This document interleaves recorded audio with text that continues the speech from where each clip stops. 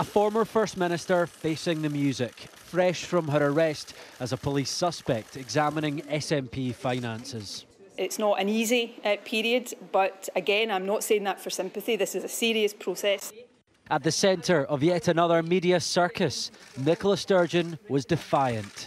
Would it be the best thing for you to temporarily step back, as some of your colleagues have suggested? I search my soul on these questions. What that would do, I think, would be to compromise my ability and my right to assert the position that I hold absolutely, which is that I have done nothing wrong.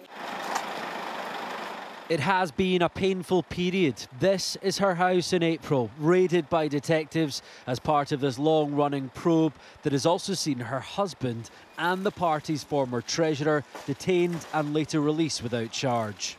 Yet again, this is the only story in town. Just at the very moment the new First Minister here at Holyrood has been trying to move on, bogged down in discussions about his own party under police investigation, looking on as polls suggest the SNP's popularity is sliding.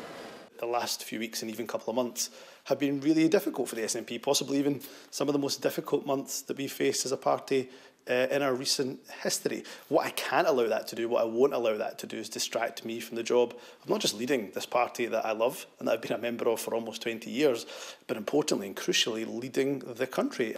But the opposition say this is a government paralysed by chaos. It's all away from the business of dealing with the day-to-day, the NHS crisis, cost of living crisis, and more of this psychodrama that's around it. Nicola Sturgeon now wants to draw a line under this. Thank you all very much indeed. But she and her party are not in control of events as detectives continue their inquiries. Gillies, Sky News, Edinburgh.